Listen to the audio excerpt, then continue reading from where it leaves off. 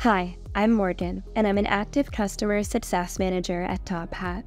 And today we'll be showing you the gradebook settings for your Aktiv course, which determines which assignments are graded, as well as the grading criteria for different assignment types.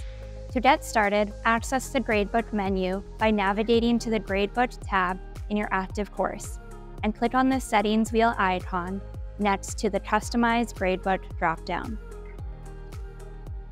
The top of the page will present you with your courses in a drop-down menu to easily switch between them for adjusting for more than one course.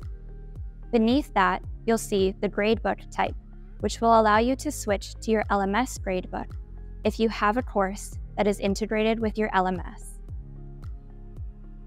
There are three main gradebook options that will apply to all assignment types: number of scores, weighting type, and score type. Down below, toggle on which assignment types you'd like to be included in your gradebook calculations. You then have options within the assignment types, including column type, grading policies, and weighting type.